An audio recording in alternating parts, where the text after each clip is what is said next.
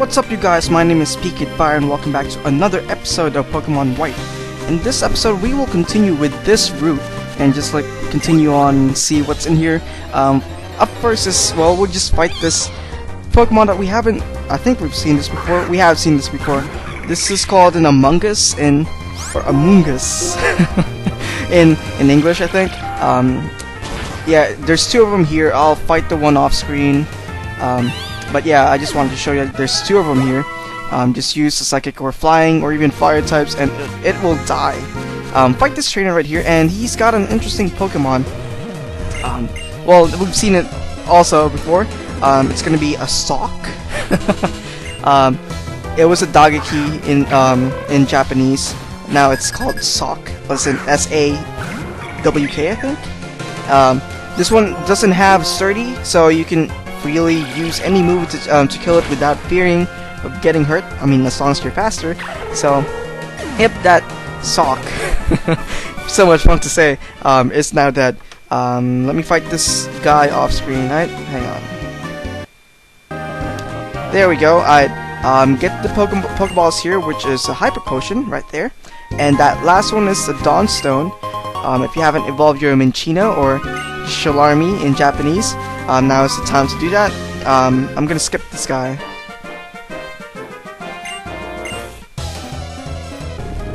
Yeah, he didn't have that like great Pokemons. They're all average.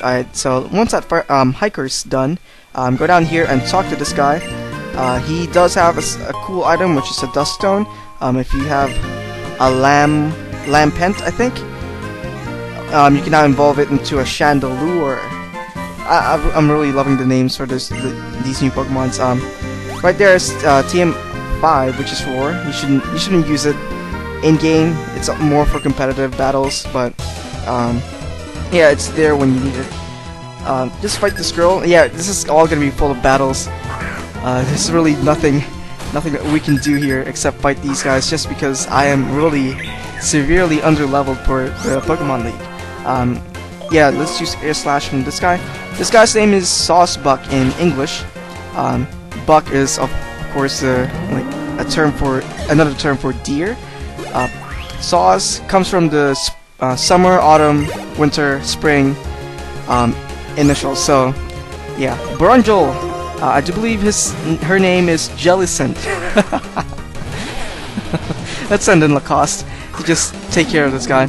And when I was recording this, my phone did ring, so I just mashed the A button and I used Dig. I mean, if it was a crit, it would have been fine, but of course, it didn't kill this guy. So I was kind of angry about that, just a little bit. I mean, Brian is super effective, but it wasn't enough to kill me. Luckily, I was kind of wondering why that happened. But just one crunch from Lacoste is gonna kill this Jellicent right here. So yeah, all the Pokemons that you're gonna fight here are almost fully evolved. They are kind of tough, especially once you get to Victory Road. So you have to be sure to be prepared once you get there. Just go down this little ledge right there to get this full restore right there. Let me put on a Repel just in case I don't want to fight any Pokemons here. Let's use a Super Repel. There we go. Now we're gonna fight that next trainer right there, the Veteran. He is actually kind of tough. Oh, we could have actually gone up there, and he wouldn't have cared. I should have just done that. I guess this one's skippable. I do believe this guy has, yeah, he has 3 Pokemons that are kind of interesting. The first one is, of course, the Sunbear, or Bayarctic in English. I'm looking it up while I'm recording this. Some of these names are really cool, and I've said that hundreds of times before. Flash Cannon is not enough to kill this guy, unfortunately, which is weird. I never knew that the Arctic had a really high special attack or special defense, so that really surprised me.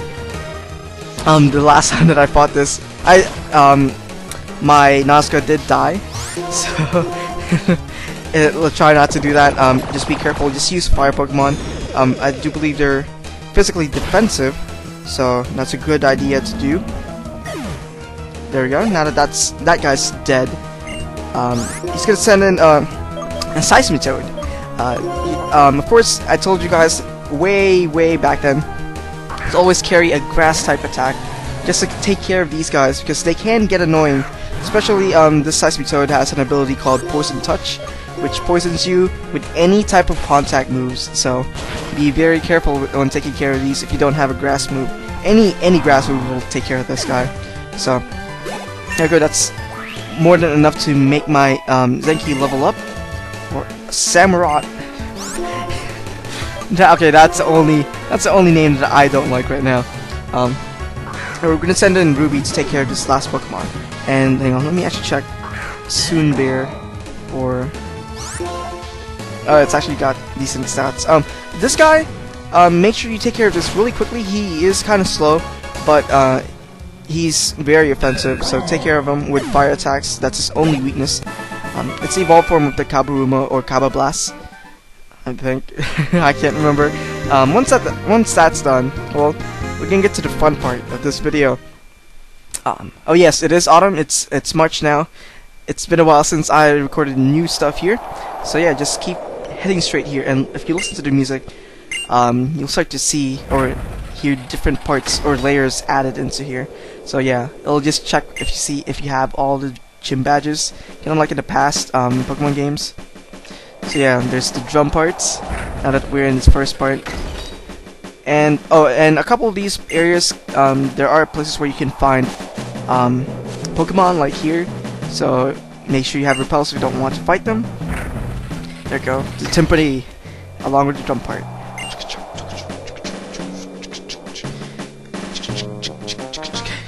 And there's the first backing part right there, and it's really cool. I loved how they did that. I don't think they did this for the other games. But this guy actually doesn't say anything, or at least I don't understand what he's saying, so let's just skip him for now. Last one, not last one, but it's the fourth one, is it? It's the fifth one. It's the bass part with the harmony. What's added here? There's some strings, some synth stuff in the back. Okay, this next one is actually really cool. It's actually really fun. It reminds me of like Legend of Zelda, the Wind Waker. And the Wind Temple. You just say here, it's so cool. It must be a really strong gust of wind. Oh wait, no, it reminds me of that 5 gum commercials. Oh Pokemon. Okay, this was actually kind of, well, it's tougher to get past than the other sections. So just be careful, don't lose yourself. It's not that bad. And the last one is right here. Yep, the last gym area place. But before we do that, can you fly? Wait, I think I have to go back. Yeah, here you can fly away. We're gonna do something else before we go through Victory Road. So let's go pick Nazca and fly.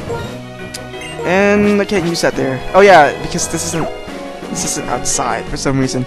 Go here in Victory Road and just fly away.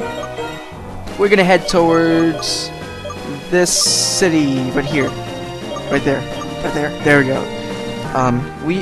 Now that we've unlocked Victory Road, we actually unlocked a new Pokemon that we can get. Of course, I'm not gonna get this Pokemon. Let me just heal up.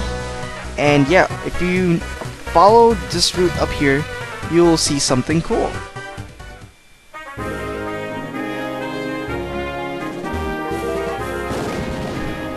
Isn't that cool? And then the rain comes right there.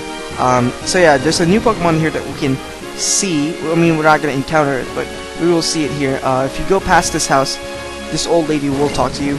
I guess I'll go over what's here. This is the Kami Trio in the Unova region. The Kami Trio is kind of like the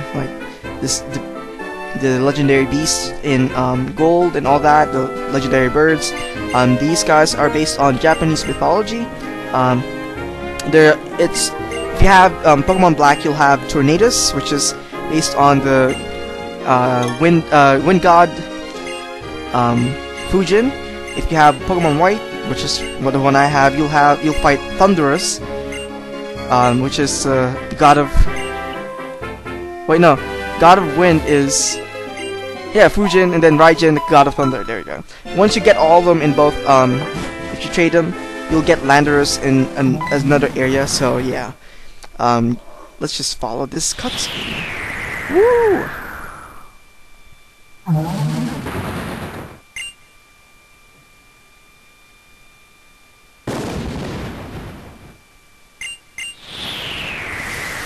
So yeah, if you might have guessed that this is going to be really annoying.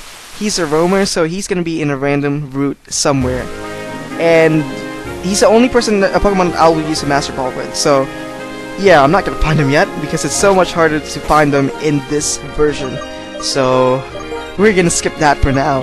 That's why I didn't put up the stats, because we won't find him for a very long while. I don't even plan on doing it, but I might. I don't know. So yeah, we're back on Victory Road, and I'll stop it right here, alright, for this episode. So, thank you guys for watching. Comment, like, and subscribe, and I will see you next time, alright?